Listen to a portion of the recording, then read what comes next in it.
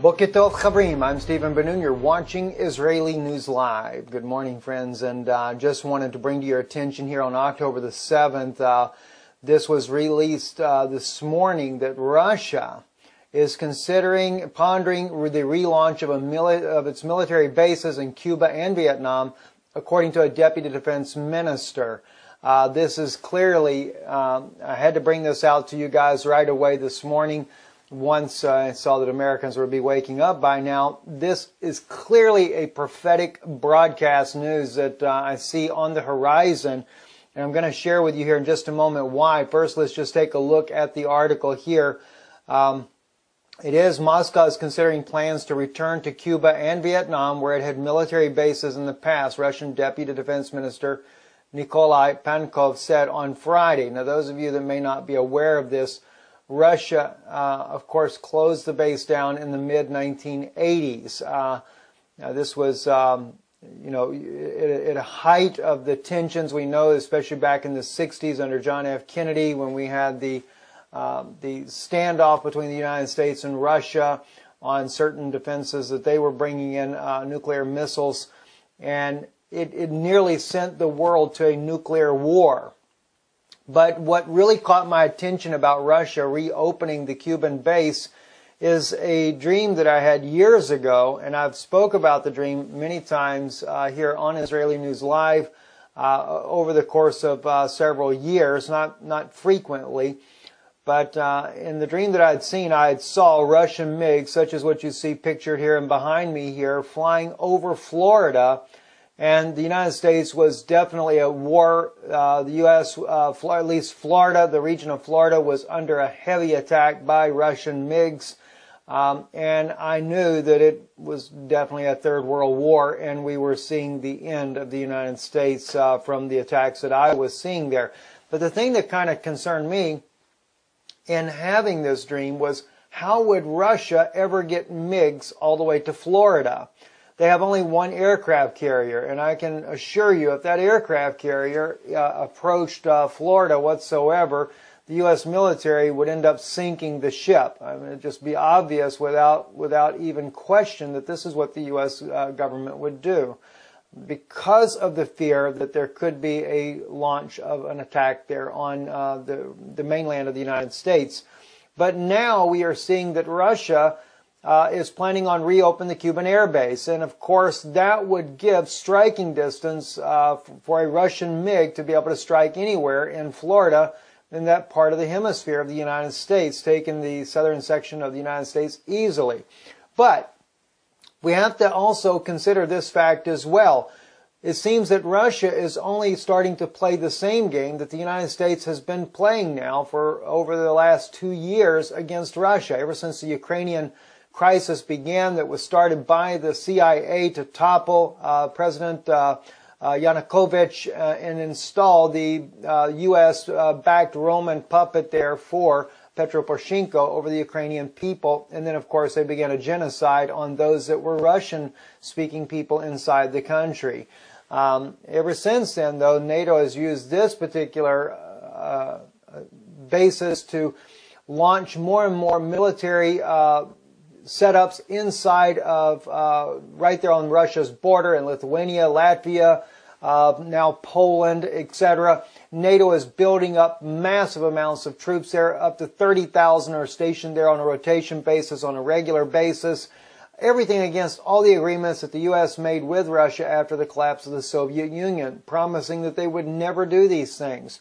But what's odd is how that the U.S. government caused the fall in the topple of the democratically elected leader Yanukovych from power, and then turn around and blame Russia for invading Ukraine.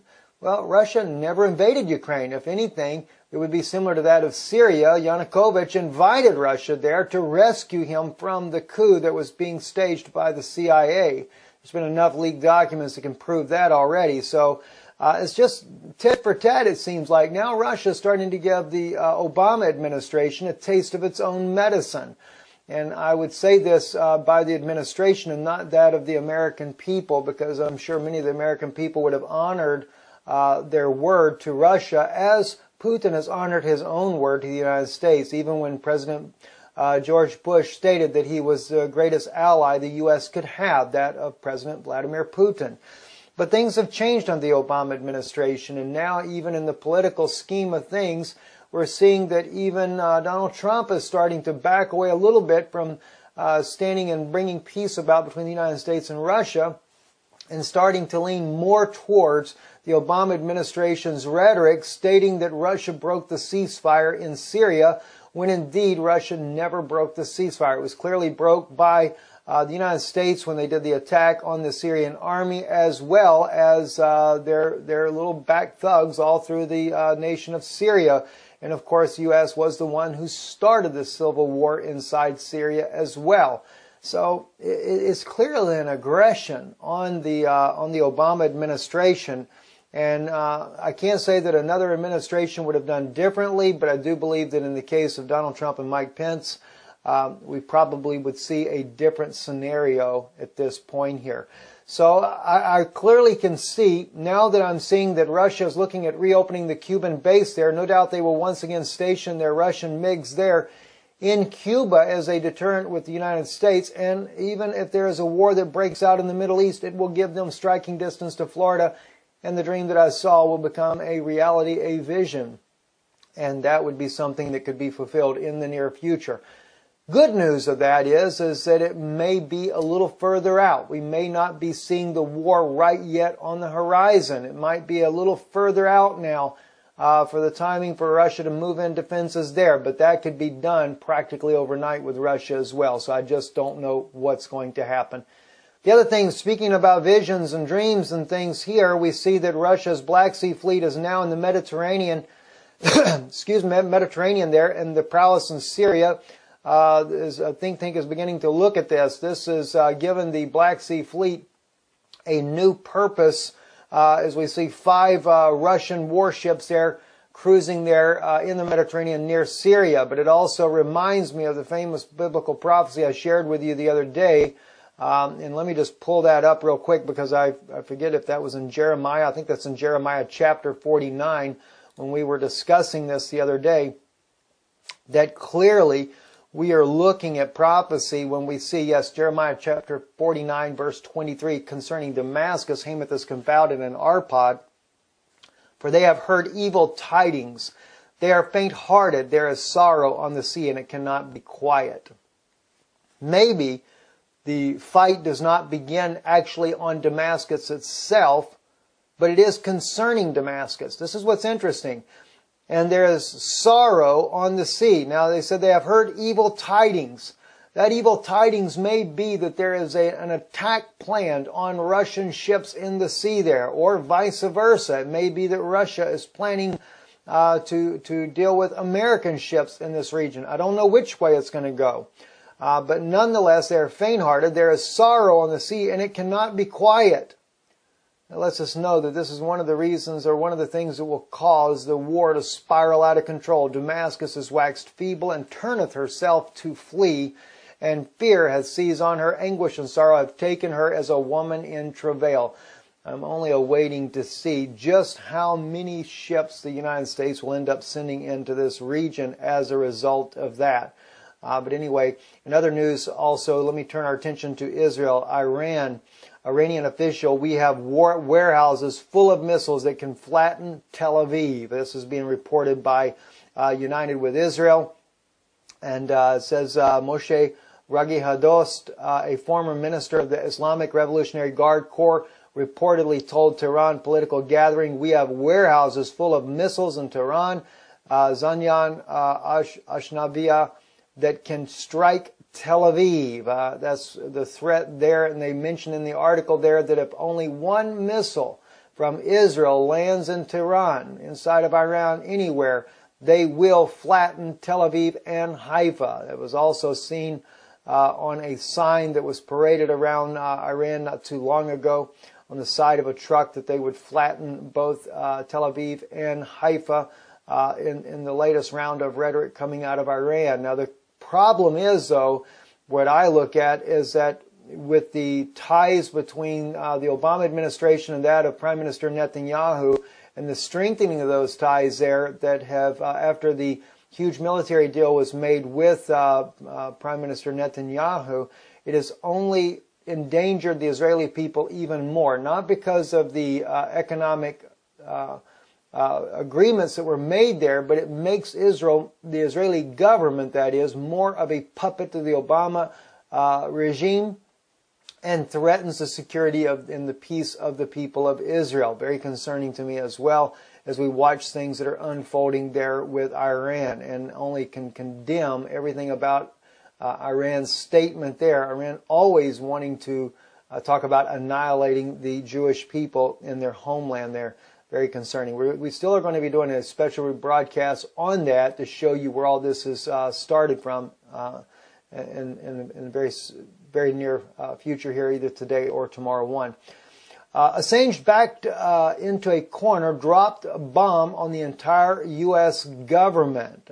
He's getting ready to release a new document about Hillary Clinton. Julian Assange and WikiLeaks have done this world a great service. While they are not a group actually hacking agencies, they have spent more than 10 years collecting and validating, archiving, and dismantling information that people deserve to see. WikiLeaks has played a major role in exposing Hillary Clinton, as well as many others have made great attempts that lack the physical evidence hidden in the government documents. When Assange released everything, he had exposed the DNC for rigging the elections in favor of Hillary, as we already know, over Bernie Sanders.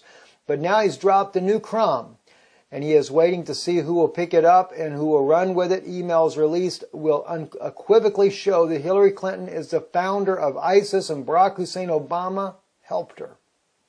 Well, all you have to do is listen to Vladimir Putin, President Putin, to know this. He's the one that actually has brought that bombshell all out already. But I am sure to see the actual documents that can prove this would only be that much more ammunition at possibly stopping her from becoming the next president of the United States. Or will we never stop that in the first place? Will the election be rigged, which even Donald Trump has suggested that it may be rigged as well, that would stop him from gaining power?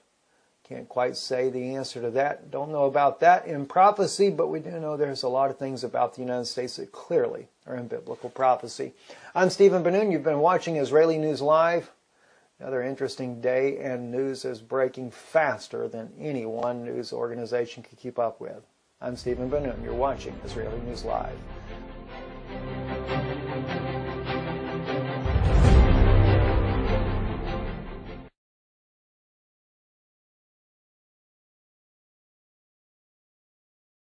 This Russia, of course, closed the base down in the mid-1980s. This was, at a height of the tensions we know, especially back in the 60s under John F. Kennedy, when we had the standoff between the United States and Russia on certain defenses that they were bringing in nuclear missiles, and it nearly sent the world to a nuclear war. But what really caught my attention about Russia, I had to bring this out to you guys right away this morning once I saw that Americans would be waking up by now. This is clearly a prophetic broadcast news that I see on the horizon, and I'm going to share with you here in just a moment why. First, let's just take a look at the article here. It is Moscow is considering plans to return to Cuba and Vietnam, where it had military bases in the past, Russian Deputy Defense Minister Nikolai Pankov said on Friday. Now, those of you that may not be aware of